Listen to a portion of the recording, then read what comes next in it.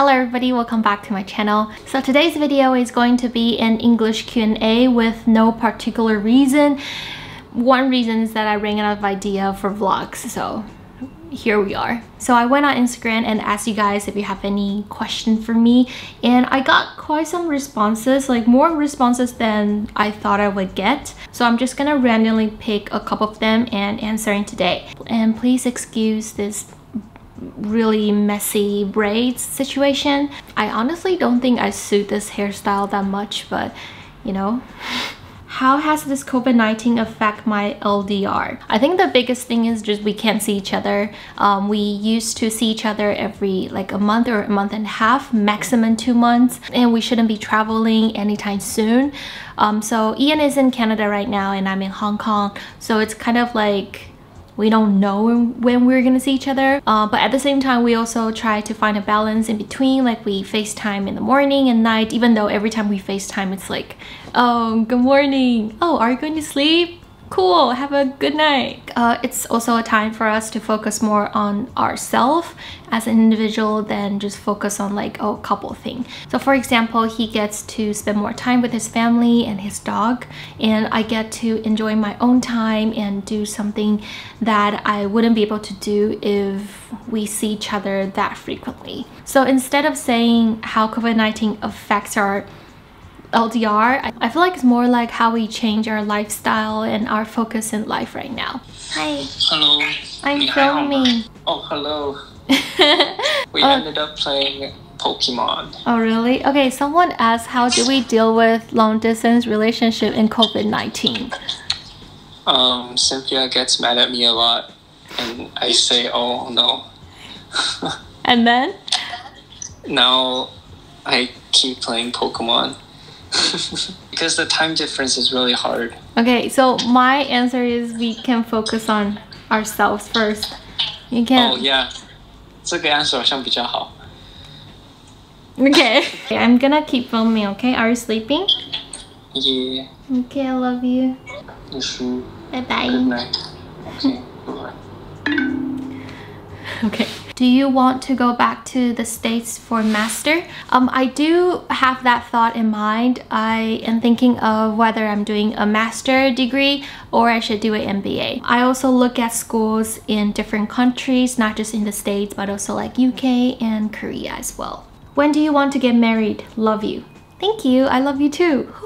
I don't know, maybe like 30-ish. I'm 26 right now, but I cannot imagine myself getting married. For now, marriage is something I look forward to, but it's not gonna happen in the next like 3 years or so, I think. Someone asked me if I am doing any investment or financial plannings. This is something I really want to focus and put more effort into this year. I've always interested in investment and financial planning because coming from an economics major, I do understand that the worst thing, or not the worst thing, but like the least thing you want to put your money into is your saving account, because the interest rate is just really low and you don't get much return over the years. So if you have a sufficient fund that you can use more flexibly, I would totally recommend to look into different investment tools and how you can make more money out of your current savings. Obviously, every investment comes with risk, so I really want to learn more before I make my investment decisions.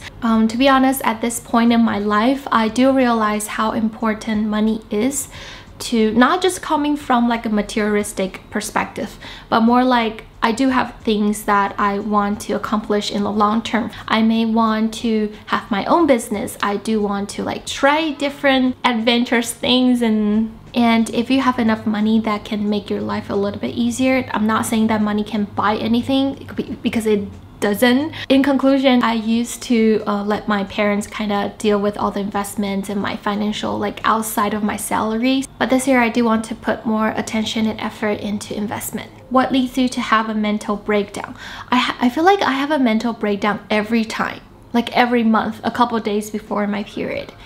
I know, for me, my mental breakdown comes from many little different things. Each things were so unimportant and so not worth to have a mental breakdown, but when it combines together, oh my goodness, and that's when I have a mental breakdown. It's normal, guys, it's normal. This is a fun one. How do you stay motivated to work? First of all, it depends on your personality and how you treat your job. For me, I have two mentalities when I feel like I'm so dread going to work. The first one is, you know what, just separate your work and your personal life. If I want to get my paycheck, I have to do the work.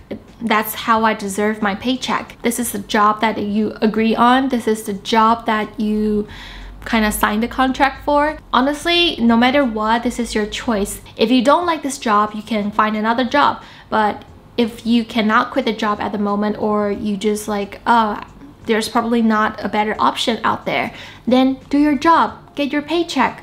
That's it. The second mentality is it's more positive. You have to find the little joys in your work. For example, you might have a really funny colleagues, you know, or the restaurants around your office is really good, or as much as you hate this job, you're able to get some experience. When you find a little joys in your life, you're able to shift your negativity into something that's more positive and make your job feels more bearable. And at the end of the day, if option 2 doesn't work, then just go back to option 1. You're gonna be fine. Oh, I like this question. Are you happy now? I think I'm really happy. I really enjoy my time alone at this apartment and how I'm able to spend a lot of time with myself in Hong Kong. Everything here makes me feel more grounded, and like I feel like this is the time I need for myself. So I think I'm happy. Thank you for asking. Okay, someone asked me a very tricky question. Jonas or Boris? Honestly, they are both really good kids. Boris is a very talented creator and he knows what he's doing, and he has a lot of ideas that I really look up to. I don't have too much interactions with Jonas, but he's super polite, and I don't know. The conclusion is I choose Agnes. Love you, girl. If you study in Hong Kong, which university in Hong Kong would you like to study in? I haven't looked into Hong Kong education that much because I don't know, I didn't, you know, see that as an option for me. But if I have to choose, I think I would try Hong Kong University, the MBA, if they have one.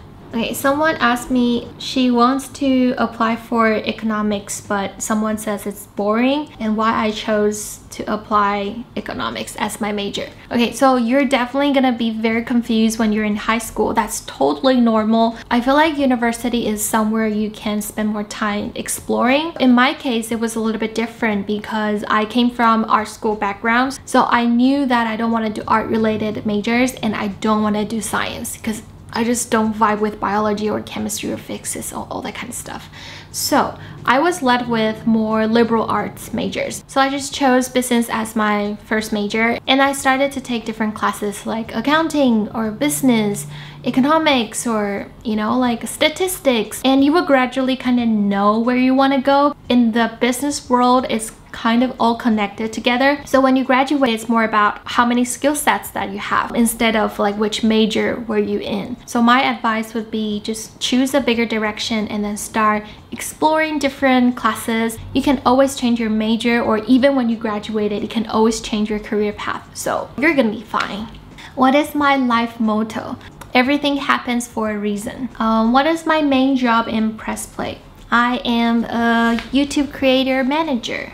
Have you ever worried your YouTube career, like doing the trends to get more views? Most difficult part of making YouTube videos. Okay, so I'm just gonna be very transparent and honest with you guys. To answer the question, I do sometimes feel the pressure about, you know, making videos that's more on trend. And it's so funny that my job is to help creators to find, you know, like more clearly how their direction should be, and I cannot figure out my own.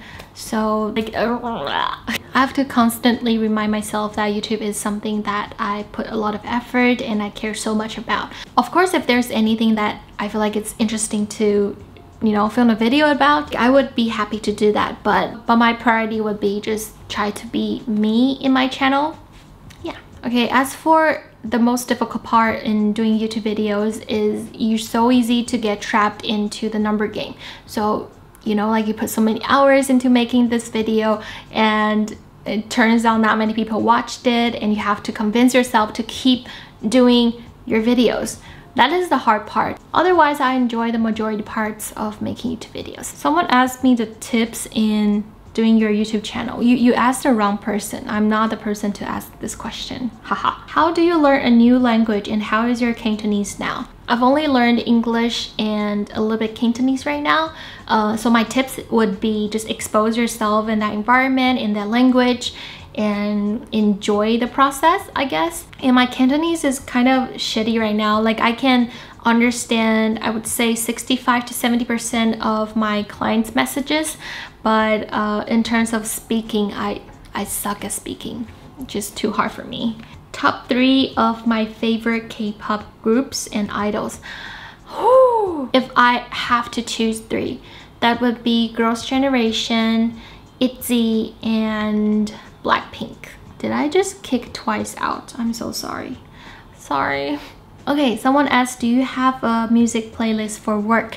And yes, I do. I will link it down below in the info box and you guys can go follow my Spotify playlist. How to make friends with people around you for someone who has social anxiety and has introvert personality. Making friends can be very stressful. I really don't like meeting new people, to be honest. But one tip I have is to start the conversation with common interest. Sometimes the conversation just continues and everything's good. And if you don't vibe with the person, you don't have to, you know, like you don't have to be friends with everyone because we don't need that many friends. We only need like this teeny tiny amount of friends. Well, I'm just kidding. But how do I balance reality and my dream? So for me, these two doesn't necessarily have to be conflicts. Of course, we have to make sure that our reality is being taken care of.